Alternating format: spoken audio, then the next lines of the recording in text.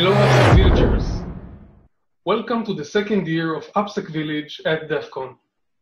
Well, it says pause for cheering in my notes, but that's not going to work in safe mode, isn't it?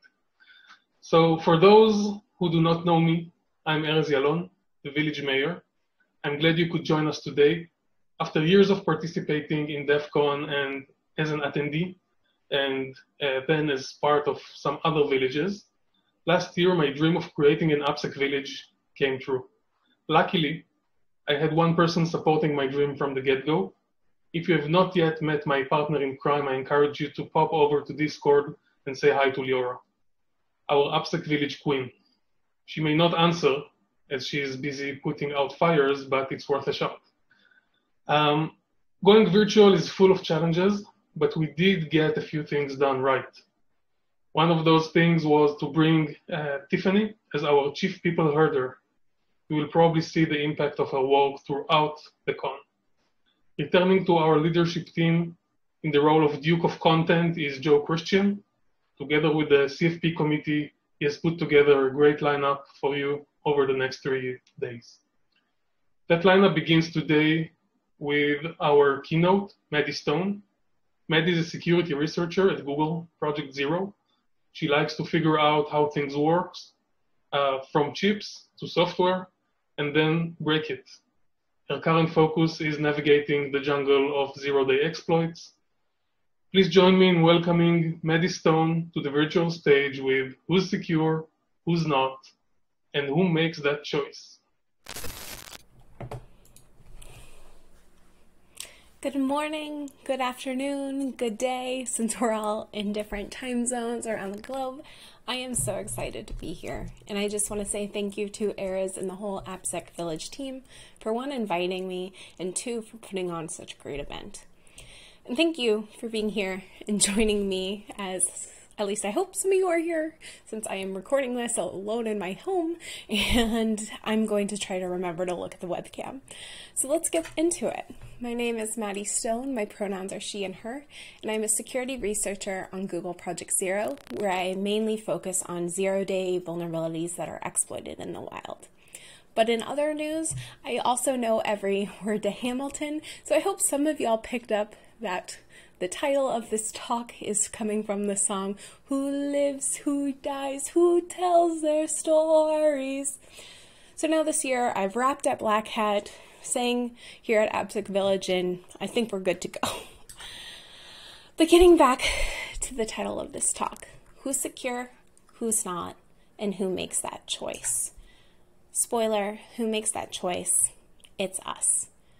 This talk has really been heavy on my heart a lot, and it really came from back at the end of May here in the United States. George Floyd was murdered, and that came on the heel of Ahmaud Arbery and Breonna Taylor also being murdered. And it's been a real reckoning of the racism that prevails here in the United States, or at least I hope it's a reckoning. And for me, that's really prompted a lot of educating myself and figuring out what role have I played in racism, but how also, what role will I play in anti-racism and working to change this and address systemic racism across society. But it's also looking at and has brought attention to other marginalizations and inequities across populations across the globe. And so when looking at this, I was reading books, listening to Black voices and educators, donating money, going to protest, figuring out all these different ways to participate. But I think it was a really important one to also look inward of how might I contribute to either helping or harming through job too. Especially with coronavirus, today everything is based on technology. To succeed, to participate in society, you have to be using technology. Schools are going online, work is going online, healthcare is going online. It's hard to buy devices nowadays that don't incorporate connections to the internet. So if that connection to the internet and using technology is not safe, secure, and private for all, then what type of effect does that have? How are we contributing if we are the ones who make all of those decisions about securing apps and devices? So I really started thinking about what is our role and the inequities in safe and secure access to technology, because we are those decision makers. And as much as I would love there to be, I had to come to terms with the fact there is no neutral. There's only helping or harming. Because even if you're just helping one group of people and you try to believe there's no negative impacts to another, you're still broadening that gap if you're only helping one. And that contributes to more and more inequity. But the thing is also, if we have the power to have caused and contributed to inequities, then that means we also have the power to address them, to create a more safe and secure society for all. And that can be exciting. So through this talk, I'm going to show some examples of where I think we in the security community have not served everyone, but I'm not using those negative examples to shame us or be like, no, in this example, all these people were bad. No, it's that, really come to terms, taking ownership for the decisions we make as a community, in an industry, because then we can see and address them so we can do better in the future. And we can do it together. So here's our first example, and it's topical. Come March, when lockdowns and shelter in place started in a lot of places around the world, a lot of everything we did shifted to Zoom. And Zoom was listening as everyone was crying for, we need end-to-end encryption. You shouldn't be able to, you at Zoom, see the contents of the calls. And so Zoom listened, they got all excited and issued, to the press, we will begin providing end-to-end encryption, but it will only be for the paid tier, for the paying customers only. And so it's only those who can pay and will pay are deserving of that end-to-end encryption protection. But it even went so far as to say the reason why it's only for paying customers is that they want to be able to work with law enforcement to catch bad actors. So that makes it even worse, because isn't the meaning then of that is, hey, we think that only those who can't afford and won't pay for the paid version of Zoom, they're the only ones who could be bad actors and thus should be reported to law enforcement. And thus, we're then saying, you can be safe, don't deserve to go to jail, on and on if you're going to pay us, but otherwise you don't deserve that protection. Thankfully, this was reversed thanks to outcry from the community as well as ACLU, but the fact that we got to this point. Now let's go back in time a little further. In October 2018 and March 2019, two 737 MAX Boeing airplanes crashed. One was from Lion Air, a budget Indonesian airline company, and the other was Ethiopian Air, based in Ethiopia. And so there was a lot of press about how the cause of this was the MCAS system, a system put into these new jets that pilots hadn't been trained on, and it, in using technology, made a lot of decisions for the pilots, such as when the nose should go down or up and things like that.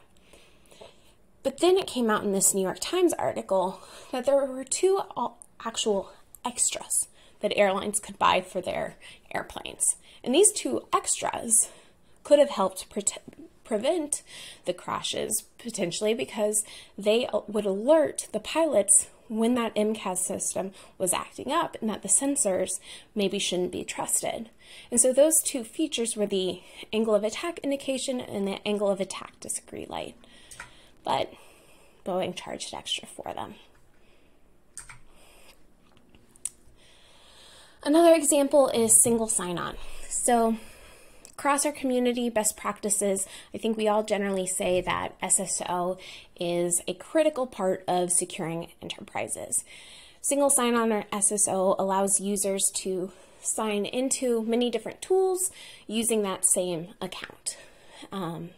And so the reason why this is considered a best practice is then like the company who's buying these different tools and needs their employees to log in only has to track, privileges and accesses on one account system, and, it prevents different password roles, potential repetition if the employees have to come up with all these different accounts and passwords. And it also is much easier to handle when an employee leaves. You don't have to remember to remove all of these different accesses. You only have to delete it in one place. So this website, sso.tax, tracks the difference in costs that software as a service companies charge if the company buying their software, their customer, wants single sign-on as a part of this. And so it's often 2 to 3 times more if you want to use single sign-on, but sometimes can be as much as 500% increase in price in the case of Airtable, and you can see the others here. And just think about that for a second. This is something we consider as the information security community. We consider a core thing enterprises should be doing to protect themselves and thereby their users. And we as an industry also complain when companies don't follow our best practices. But we're now adding these hurdles for them to be able to follow our best practices. We're saying, actually, you only should do it if you can pay this extra. Otherwise, you don't need this core security feature.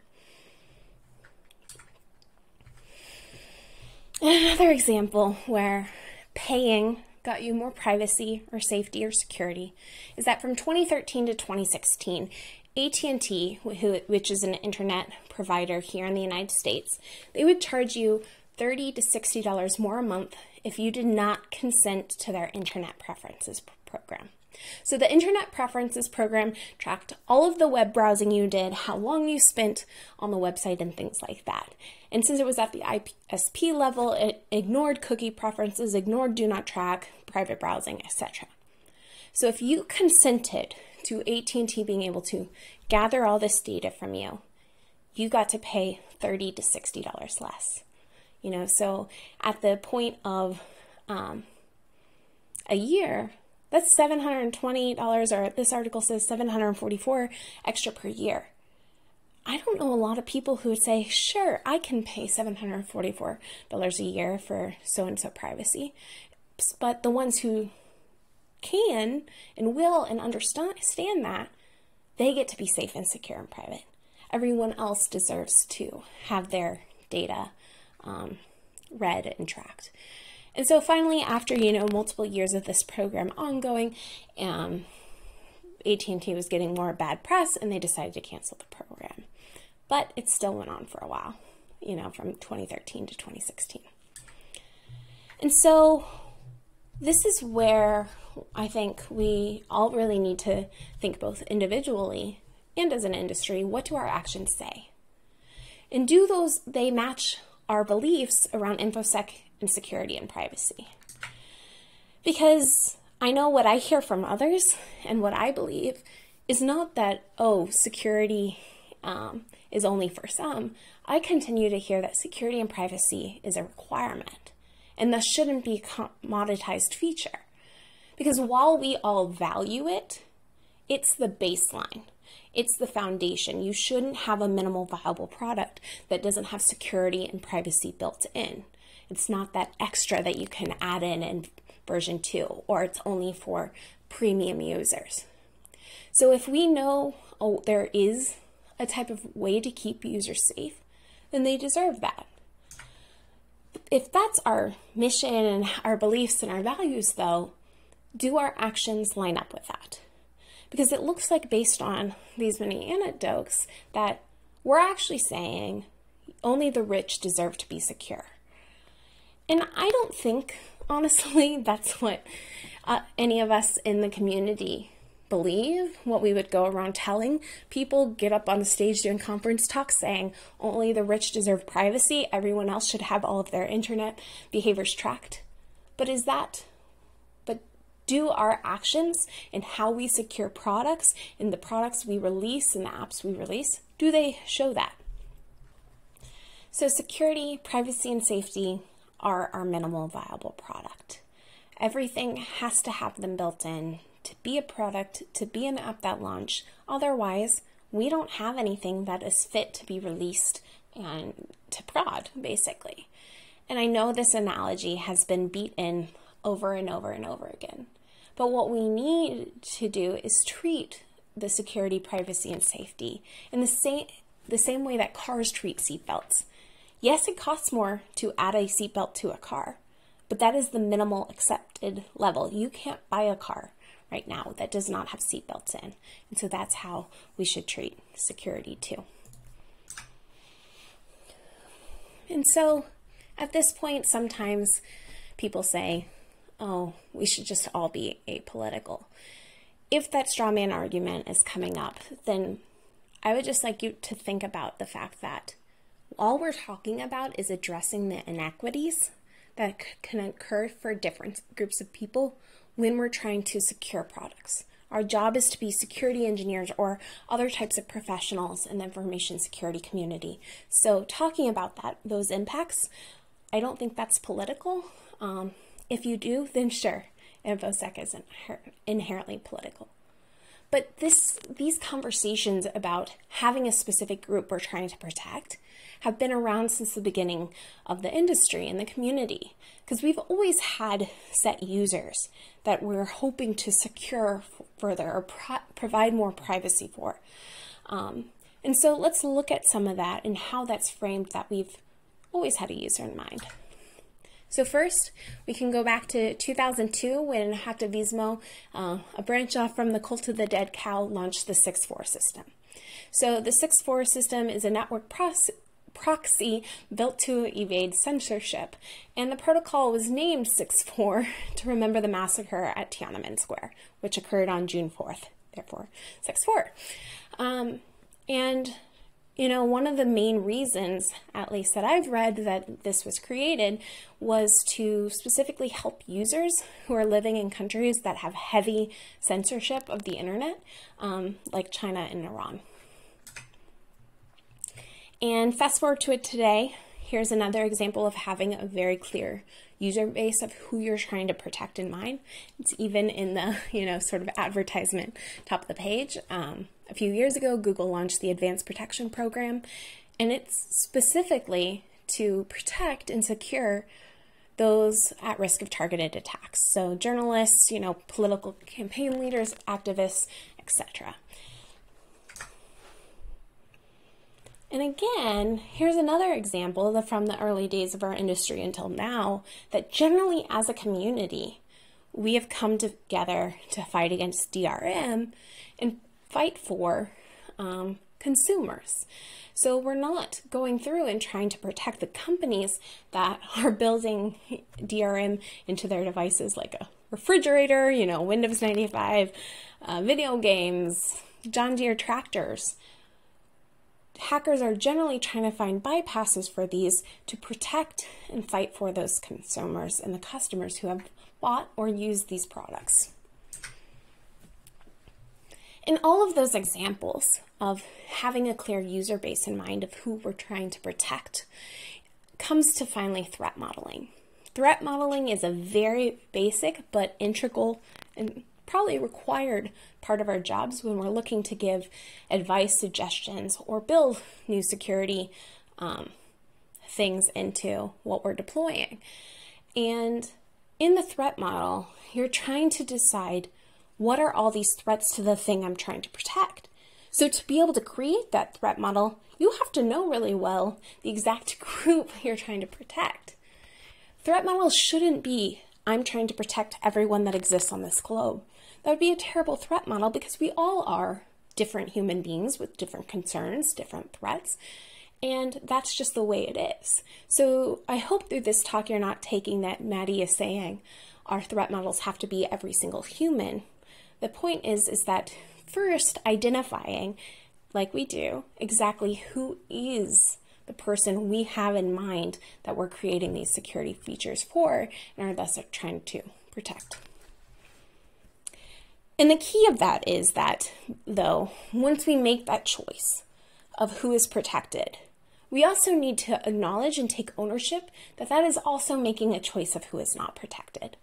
Because when we're building security and new products and features for a certain group of people, inherently another is excluded.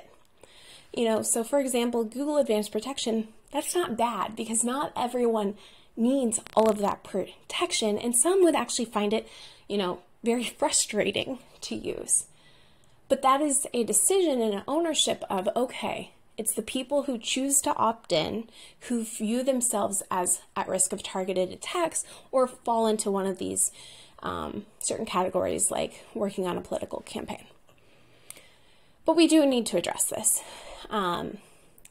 because the ability for us to make those choices is inherently a power and a privilege, because others don't get to make that choice necessarily whether or not they're included in these groups that we're trying to protect. And so, when some people are protected and secure and others aren't, that's going to continue to grow the systemic inequality that we see around the world. So let's look at some side effects of security decisions when you have in mind a clear group you're trying to protect, but maybe don't think about all the implications for others. So first, Rite Aid uses facial recognition in secret across hundreds of its stores. So Rite Aid deployed this, to protect themselves. They said in this article that their concern and their reasoning was, we need to protect ourselves from theft, and we also need to protect our staff and our customers from violence. So that's their security concerns. But if that's who is quote unquote being protected, it's Rite Aid, they're actually sacrificing all of the privacy of their customers in order to have that security for themselves. And it's this, if you read this article, and it even says in this headline, this wasn't deployed equally. It was predominantly used in low-income and non-white neighborhoods. And so it's furthering a gap that, we're just worried about theft and violence in non-white, low-income neighborhoods, and so we don't need to worry about it there, and thus we're sacrificing these people's privacy. But I think if you took a step back, and let's say we're security engineers tasked with this problem, how do we help protect Rite Aid from theft? How do we help protect them from violence occurring in the stores? I think we could come up with a lot of different other solutions that could help protect themselves without sacrificing the customer's privacy in the process. Another example is parent or child protection apps. I have a lot of feelings about these apps, but I'm not going to get into that now because I'm not a parent. But the whole premise is these are built for the customer, which is the parent or the adult guardian, to install on their child's mobile devices in order to try and keep the child safe. But if the parent is the one responsible and the customer, it's actually built to address what the parent thinks the kid's threat model is, not actually who the user of the device's threat model. And so that can have unintended consequences, or maybe intended, but we'll go with unintended consequences on whoever is using the device and has this application installed on their own device. So for example, and here it's saying this app gives you the ability to listen to the surroundings of whoever is using this app. What? That's turning on the microphone and listening? While the folks securing and building this app may be intending that this app is only used in consensual relationships, the kid gets the phone, the parent talks to the kid of, you can have this phone, but I'm going to be monitoring these different behaviors for it for you to be able to use this phone. Hopefully that's what they're building for. That doesn't mean that's the only way this technology will be used. What's the difference in the technology at the base level between spyware and stalkerware? Instead, you're depending on the users to only use it in a way in which you're building it. And as a woman in my 20s, I have had friends who had stalkerware installed on their phones, but it looks and it brands itself as a child protection app. And also, do the people building this in the security and the threat model of their users also consider the reality that sometimes the adult parent and guardian doesn't have the child's best interests at heart. You know, these are also have been said to be used in child trafficking wings. And so when we make compromises and sacrifices for a single use case, such as, oh, I don't love this idea, but it's only going to be used by parents who have a kid who consents to have it on their phone because otherwise they wouldn't have the phone. If we're building only for that use case, but there's nothing making that app only be used in that use case, then we're still causing harm. And so there's no guarantees that code will be built the way we intend it to be built. So, headline kind of says it all. United States government funded phones come pre-installed with unremovable malware. So there is a program, or there was in the United States, that if you were low income, if you didn't have the means to get yourself a phone, the U.S. government would provide you with a smartphone based on Android, cheaper phones, not the flagships, and lo and behold, they come pre-installed with unremovable malware. So this is one of those things where I hope that the government wasn't intending to install malware on each of these devices. I hope that they were trying to give phone and technology access. But because of how cheaper devices have begun to subsidize themselves by installing whatever people will pay them to install, we have now harmed the privacy and security of these users who really were already, in a tough spot in society and trying to live their lives. So Strava. Even on their website, the Strava app says they build for athletes. So that's their user base in mind. That's who they're trying to protect when they're securing this application and the data that is stored that comes from it.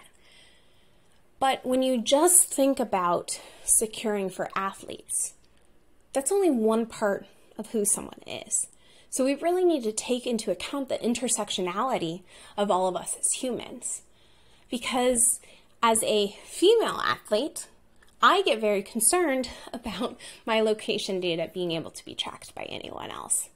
Military personnel want to be athletes, want to have the features of the Strava application, but I bet it wasn't considered that although the data on the heat maps that are open to the public and on the internet that are seen is aggregated, that aggregation meant that you could end up seeing where military bases were abroad when all these different military personnel, who are also athletes, were going for their jogs at the end of the day.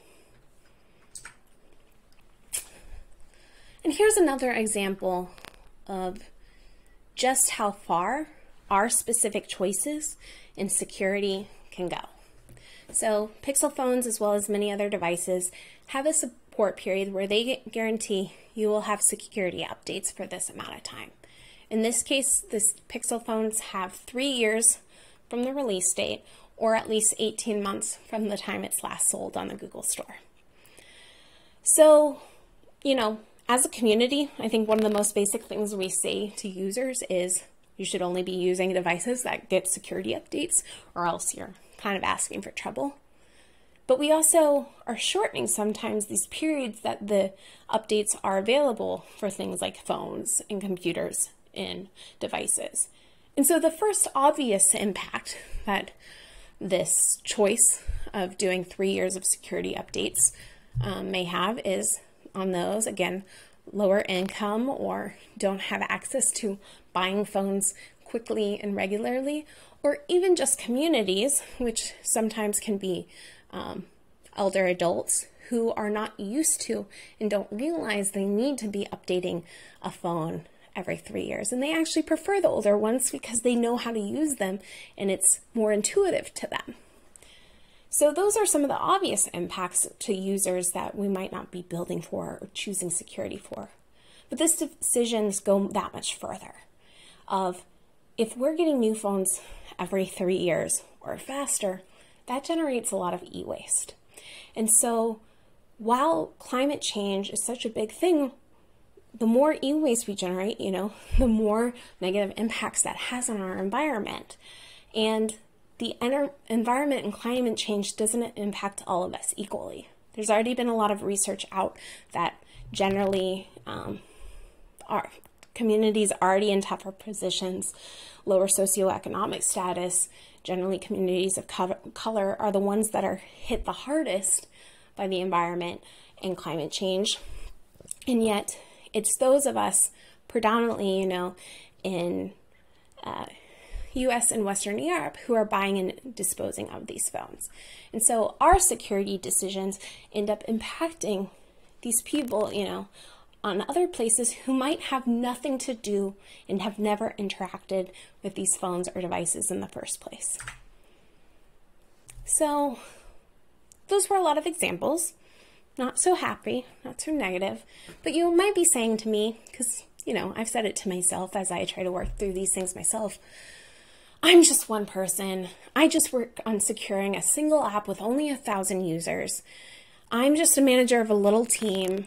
I'm not an exec. I'm not the director of security. I'm just a document writer. All those different things. And you might say, I'm just making little choices. They don't have that big of an impact. It's none of the examples you have listed here. But the issue becomes that each of our choices become patterns and the norm and the status quo for how we expect products to be developed and released. So you might think, oh, I'm just making this little sacrifice or compromise to get this product out the door for me. Our app doesn't impact all that many people, so it's good. But that choice then gives a precedent or a permission for others to make the same one and make those same compromises or those same sacrifices for a different group of people.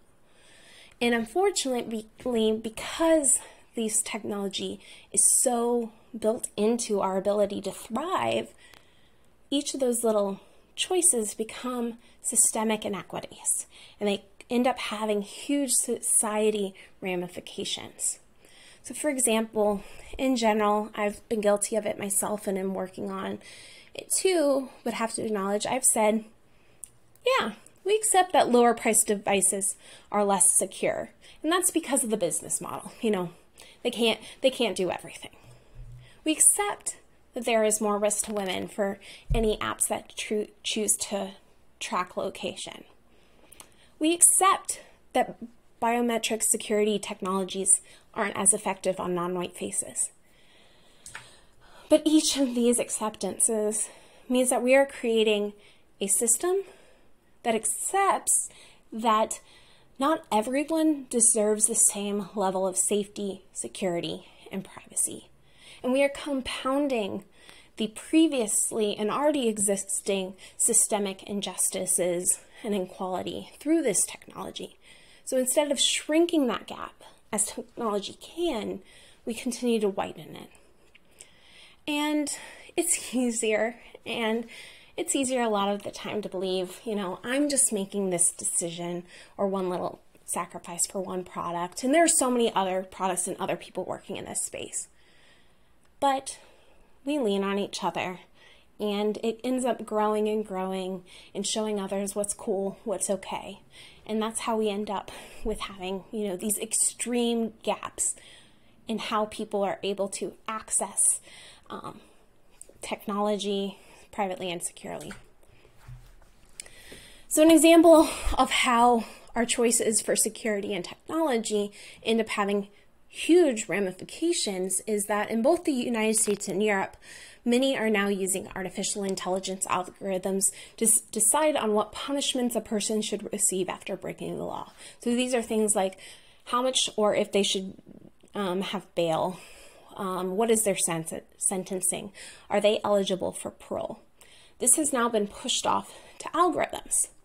But we as humans write these algorithms. And so these algorithms are saying that have been written by humans are deciding whether or not we believe this person can be rehabilitated to become a contributing member of society. And this algorithm is saying whether or not this person will commit a crime. But since we're coding all of these algorithms, they're going to bring the reflections of the team that's writing them and the reflections of that security team who's looking at it and assessing it. Because, for example, I'm a white woman from the US working at a tech company. If I'm writing the algorithm, I know I'm innocent, so I'm probably going to assume that people like me are innocent too and deserve shorter sentences. And so if our team all looks like me or only a few groups of people, then we're probably going to write our algorithm to contribute to just those, to give shorter sentences for the people who are like us, and it's the others who are harmed. And I use another slide of emphasizing the same thing because this impact is just so huge. This is life or death, having to go to prison or not. And it also causes generational trauma that goes across families for years and years and years.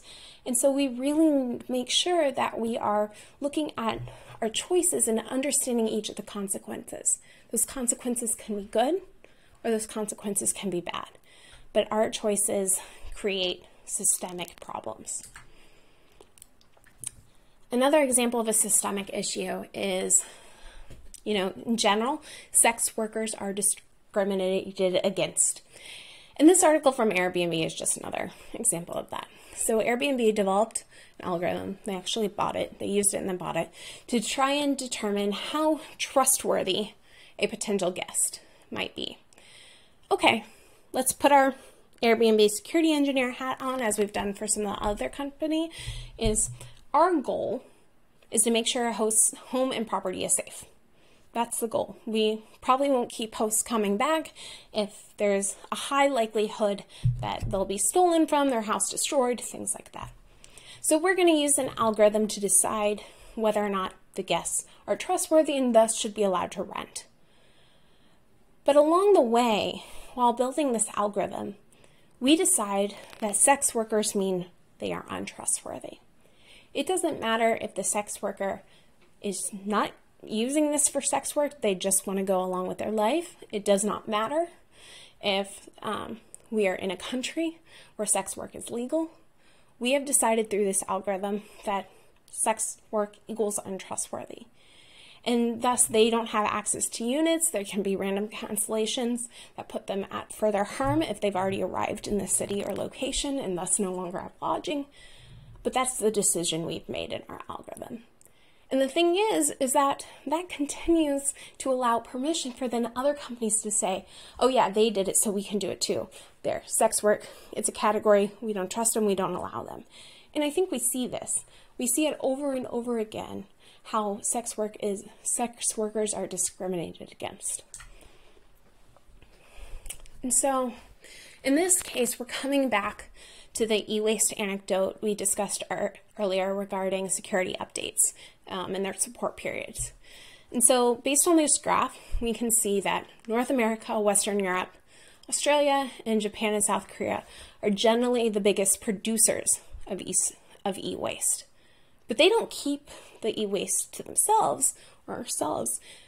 We send it off to other countries and we pay them to accept it. And so then those other countries, which, Western Africa, I always forget my East and West, and Southeast Asia are two of the places that predominantly receives this, and they're also at huge risk from climate change. But we're saying, hey, now y'all have to figure out how to deal with all of these toxic metals and parts that are within all of these devices, and you're also going to be the ones hurt by climate change. But lastly, to hopefully get you on board in one more way of, we're at this precipice, and we might be a few years past it, where everything is becoming reliant on technology. We can't say, oh, people are generally going to be safe and secure because they can choose not to use it. They can choose to only buy the expensive ones, or else they're fine without any device. That's not where we are or where we're going. In the United States, there's a lot of talk about moving to mobile driver's license. There's been different efforts to move to mobile passports. And so it will take extra effort and cause extra money to have to go and get a physical card if that's even allowed in the future. Even with coronavirus, just in the last couple of months, a lot of restaurants and retailers have decided to stop accepting cash just because of perceived virus transmission. And this hurts communities that either don't have access to banks or have a lot of reason not to trust that banks are safe for them and who have been wholly reliant on cash. We're again leaving them behind and saying, oh yeah, you don't need to participate in the economy because we've decided to go cashless. And another example is airlines. So in this case, this is Ryanair. And if you don't have an online boarding pass and you need the airline to print it for you at the airport, you know, how things were done 6-7 years ago and was the norm, it will now cost you an additional 20 pounds. So if you don't have technology, you are further penalized and charged for that. So what do? I told you I didn't want to just present problems with no solutions. And I'm guessing you, like me, are probably in the spot of, Maddie, this problem area is so huge. How do we even begin to confront it? And the first thing I want to do is remind us that we are in this powerful place of privilege and that the choice is up to us to address it. If we don't, no one else is. No one else can fix this because we are the ones who are in charge of information security. But this is also an exciting gift, even if it might feel like a lot of responsibility, because that means we don't have to sit here hopeless. We actually have the control personally to be able to start fighting for this new future, where we believe that regardless of geolocation, race, gender, sexual orientation, ability, religion, and all the other different aspects that make us beautiful, diverse humans, if you have safe and secure access to the internet, oh, what a beautiful world that would be. And so let's build it. We set the standards that security and privacy is a fundamental right, a fundamental foundation requirement. Nothing goes out that doesn't have security and privacy built in for it all. And this ultimately helps us too, if you need the selfish argument. Because if we ensure that security and privacy is set in a fundamental right for everyone, if we're ever on the hook and on that precipice, we know it's guaranteed for us too. So I hope, 5, 10, 15, 50, 20, however many years from now, we're going to have that option, hopefully, to look back and say, I really helped there. I pushed for it, and now we're living in this world where everyone has security and privacy. Or we can look back and say, I had a chance to help change it and I didn't. So how do we do this? 1, as I've said before, security is a requirement, not a feature. It's the baseline for even having a minimal viable product. This is for startups who, a lot of them currently say, we get something out the door and then security is added in V2. No, we don't allow that anymore. It's not just for those who pay or can wait, it's for everyone. Next, while we are already explicit a lot of the time, or if we're not, we should be, about the threat models of who we're trying to protect and why we're suggesting the security features we are, the privacy constraints we are. So let's not only be explicit about who is helped, but let's be explicit about who's harmed, who could be adversely impacted by the threat model we've created. And the reasoning is not that everyone should be protected and helped in the same way for every product. It's that by naming problems, by saying, oh, this group of people would be harmed by this choice, we can at least start to brainstorm and come up with solutions and bring our creativity. But it's definitely impossible to try and come up with solutions if you've never even named it to be a problem. 3, you might be saying to me, Maddie, there's so many different groups and identities and things that are different. How am I supposed to keep all of them in my head and understand all of the impacts to everyone? And the cool thing is you don't have to, I don't have to, as long as we create teams that represent all of these different views and identities. And that team is inclusive, such that everyone can speak up and represent those experiences that they're bringing to the table. So you don't have to ensure that you know how this is going to affect someone who's LGBT and Vietnam. If you have someone who's LGBT and someone from Vietnam, then they can also help represent. But it's even better if you hire for intersectionality. So if you hire that LGBT person from Vietnam, then you've definitely gotten their viewpoint across. And so for a lot of people in our industry, when they say hire for diversity, it's people who look like me. But the only thing I bring to the table that's different is generally those views about gender that aren't always represented here. But if you hire a Black woman or Indigenous woman, then she will bring to the table both the effects on race as well as the effects of being a woman. So it's just a great investment for you to hire for intersectionality. 4, write code and build products for the worst possible case that it could be used for. And I totally spelled right wrong here, but we're this far in it, so it's gonna continue.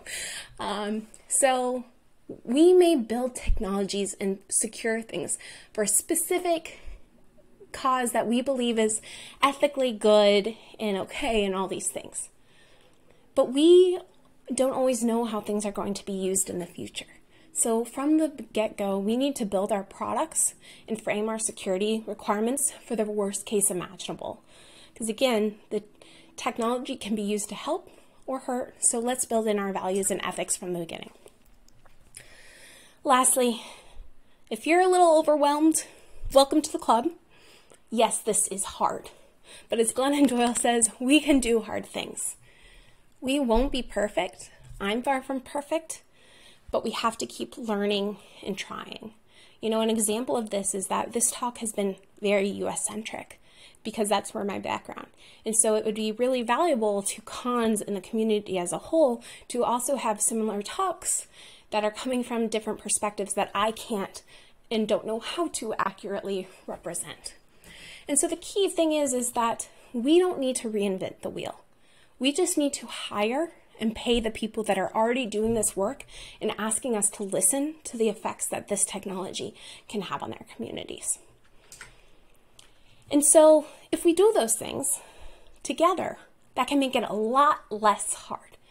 Because I don't know how many people are watching this talk, but I know that there are probably thousands and thousands attending DEF CON as a whole. So if every single one of us decided, okay, from here on out, I'm going to start speaking up and taking actions to question, can we do better in helping more people and not allowing others to be harmed? Then that becomes the norm. Because one of the things that makes this hard is being alone and feeling like you're the only one who's worried about this and challenging the status quo.